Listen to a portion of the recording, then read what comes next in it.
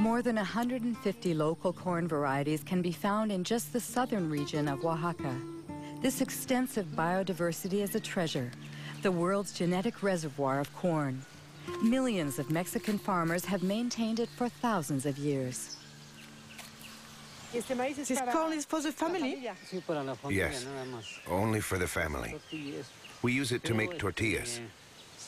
This year is a good size, so we'll save it as seed for next year's planting.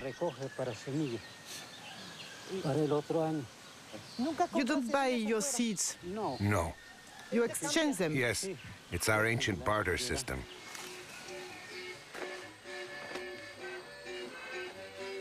To preserve its corn's diversity, Mexico has banned genetically modified crops.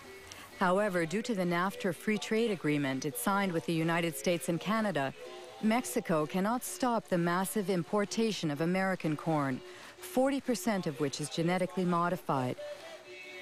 This industrial corn, as it's called in Mexico, is highly subsidized by the U.S. government. So on local markets, it costs half as much as traditional Mexican corn.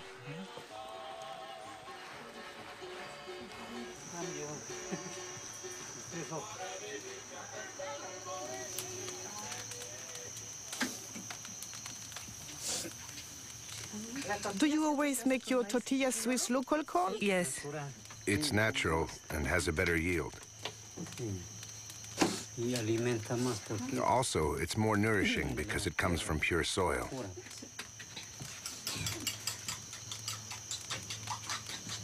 That's blue corn. In the past, my ancestors only planted this kind of corn. Today, we maintain it as well. It existed before the Spanish conquest. Yes, there's another kind of conquest. What's the new conquest? It's the transgenic conquest that wants to destroy everything by making local corn disappear so that their industrial corn can dominate. If they succeed, we'll be dependent on multinationals. We'll be forced to buy the fertilizer and insecticides they sell, because without them, their corn won't grow. Whereas the local corn grows very well without fertilizer or herbicide. Look at it. It's very beautiful.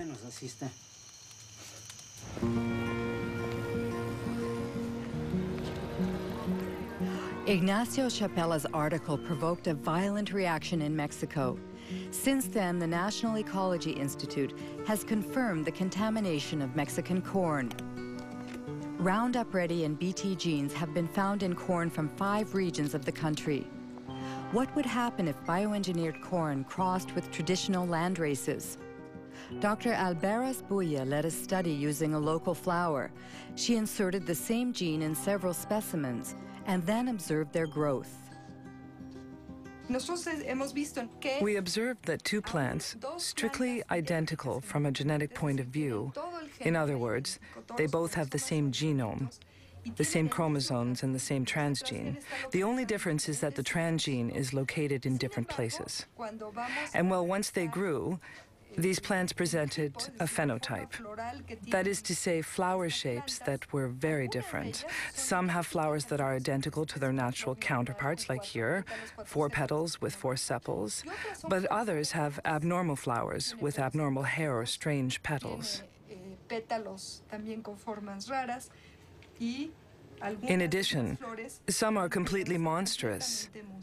The only difference in all of these plants is the location of the transgene, which was inserted randomly. Why is that worrisome? In Mexico, once the transgenic corn seeds have been released into the environment, it's very likely that the transgenes will insert themselves into the genomes of the local Mexican varieties. It's an unavoidable phenomenon, because corn plants cross naturally by wind-blown pollen. Given that, we fear that the genetic resources of traditional corn will be uncontrollably affected.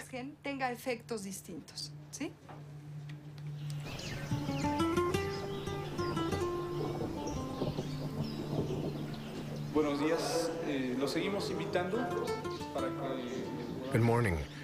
We invite you to attend a meeting about the new diseases which are infecting our corn because of transgenic contamination.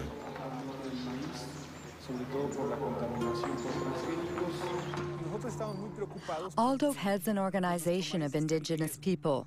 For 2 years, he's been leading an information campaign in Oaxaca communities, where Elena Elbera's fears have already been confirmed in the fields. Yo voy a mostrarles ahora algunas imágenes. I'm going to show you some photos of some corn plants that we took in our region of Sierra Juarez. En la región de la Sierra Juárez. We'd like to know if you have already seen this type of plant in your community.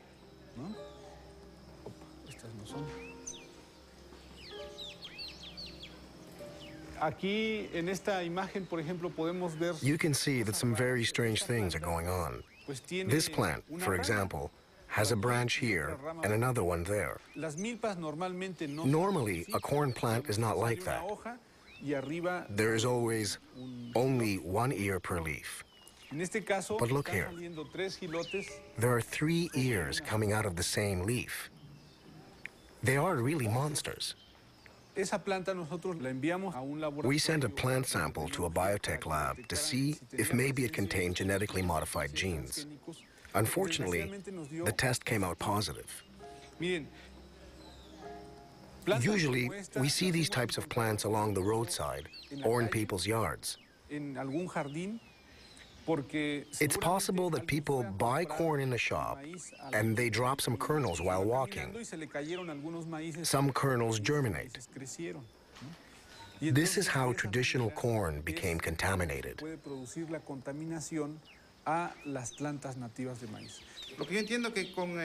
From what you've said, if we don't manage to stop their spread in our fields, soon we'll be forced to buy our corn seed because our own won't work anymore.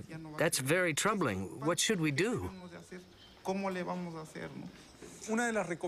First of all, if you find a strange plant, you should immediately remove its stamen, because that's where its pollen comes from. In any case, you must be very vigilant in monitoring your plants.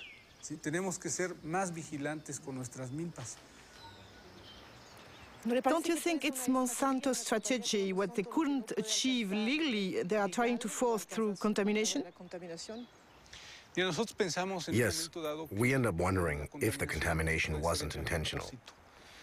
If the center of origin of corn becomes contaminated, the rest of the planet could follow.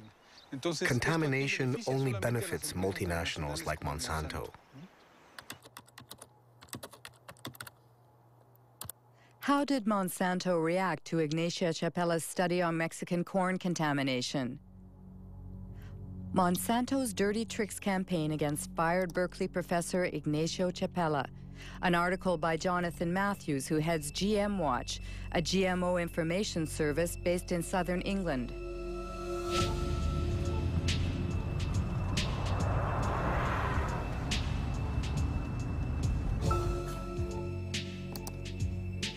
According to Jonathan Matthews, Ignacio Chapella was a victim of a campaign launched on AgBioWorld, a pro-GMO internet site. On the eve of the article's publication in Nature, a certain Mary Murphy posted an email that AgBioWorld distributed to thousands of scientists around the world. She wrote, "Activists will certainly run wild with news that Mexican corn has been contaminated by genes from GM corn." The very next day, a certain Andora Smetacek posted a second email. Activists first, scientists second. It's totally a smear campaign, and this is what happens over the first couple of days. You get Murphy and Smetacek coming in, then others come in, and they say, we have to campaign on this. We have to inundate Nature. We have to go to the editor of the journal, and we have to say this research isn't valid. Smetacek and Murphy, we'd been tracking them for some time and trying to work out who they were. In the case of Smetacek, we could look at the technical headers on the email. It says received from, and then we've got an internet protocol address. If we go off to a website registration site, now all we have to do is just to copy that IP address. Organization name, Monsanto Company, and based in St. Louis. Then Mary Murphy left behind details that enabled us to track who she was. So if we look here at the information that appeared, posted by Mary Murphy, and then we get the IP address bw6.bivwood.com. When we found that that was the original name of a PR agency called the Bivings Group, we quickly found out that on their client list was Monsanto, that this was an internet PR firm for Monsanto. That means fake scientists. Well, it does